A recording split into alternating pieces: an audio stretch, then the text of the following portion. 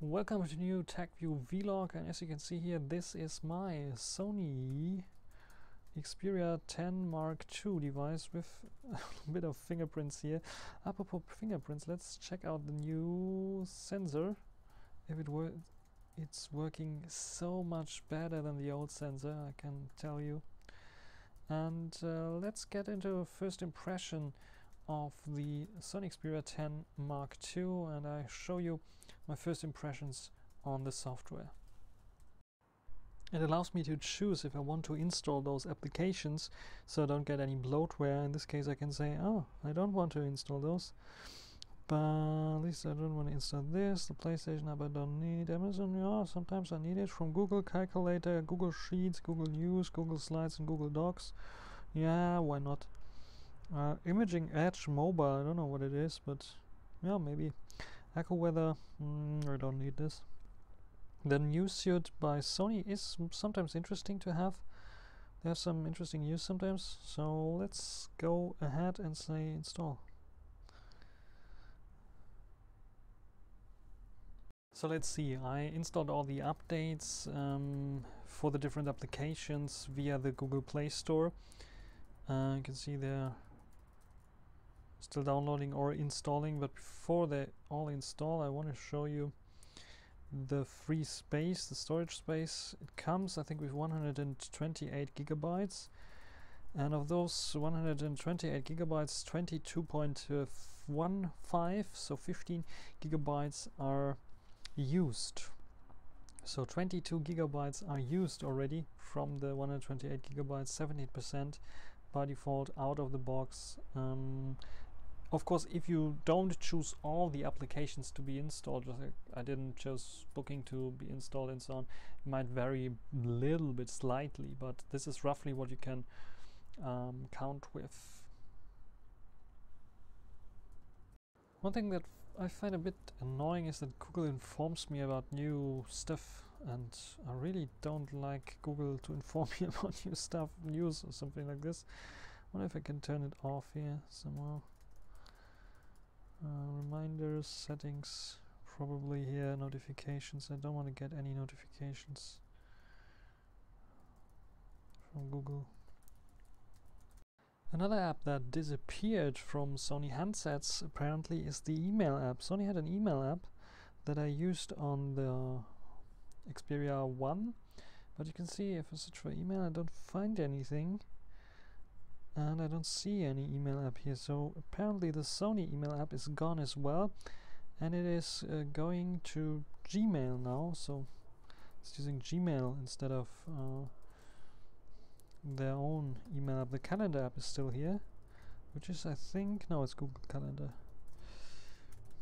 Yeah, Sony is going through a strip down when it comes to their own software. They keep some of the software things, just like the 20x1 multi-window stuff, but some other stuff is missing, and you have to, they're relying on Google stuff, which is interesting for those who like to have Google plain vanilla Android, because this is pretty much Google plain vanilla Android with a bit of Sony's influence inside, and that's all. Interesting is that Sony by default, I took some pictures here, has auto rotate off, which is interesting. They probably think that if you have this device like this, you don't want to take it in landscape mode. It's not supposed to be in landscape mode, only for watching videos, and it's doing this on their own anyway. So yeah, anyway, Sony, I want to have landscape mode, so I go to auto rotate and it's rotating automatically.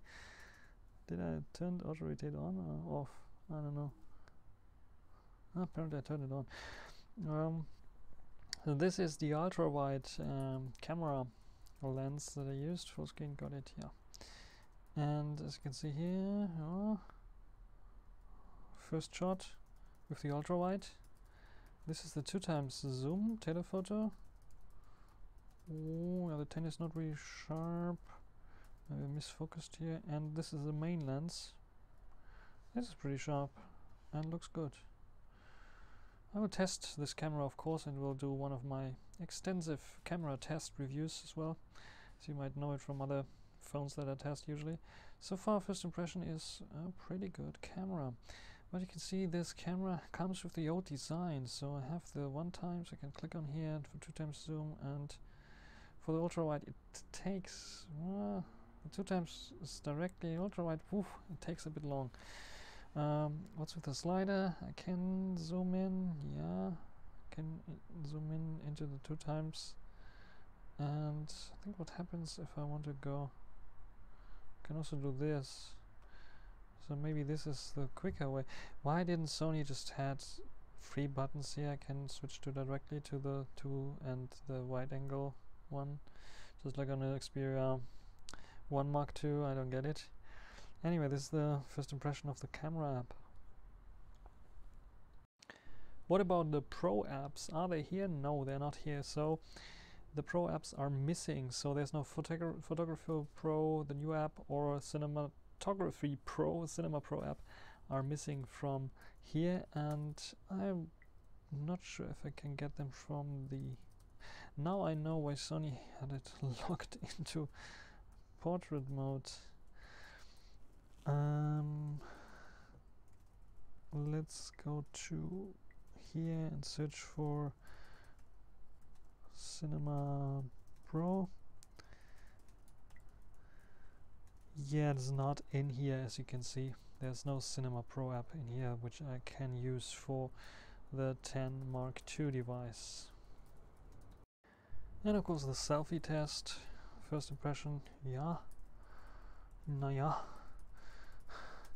You can see if I zoom in a bit, it's getting a bit unsharp here, but it's not super bad, I would say. So this is the selfie cam, as you can see. Gestures are also working. I can switch between cameras like this, or if I'm in landscape mode, I can just switch like this. I can switch to video mode like this. So I like those gestures. They work pretty fine and good. There's no dedicated button for the shutter, which is a pity. Maybe they can do this next time for the mid-range tier as well, adding a button here, just like I think it was on the Xperia X device. They also had this button, a dedicated shutter button, which is nice. Otherwise, I think I can use the zoom, the volume for zooming, which might be also an interesting way to get into the ultra wide very quickly. It goes step by step with the zoom buttons. Let's go into settings and see if we can change the buttons. There's lens correction, which is on for the ultra wide by default, and use volume keys as zoom, or I can use it as volume or as shutter button. So I have the option to use the volume keys as shutter button, which I prefer. I think a physical button is better than nothing.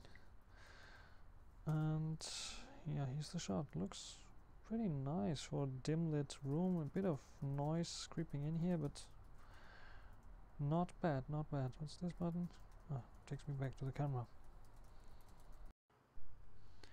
So this is the end of this video. You can see I have installed several applications here already, and you can see I had to install a light ring because it's getting too dark outside. The end of the first impressions video and first initial setup of my device. If you have questions, just comment in the comment section. Otherwise, like, subscribe, and thanks for watching.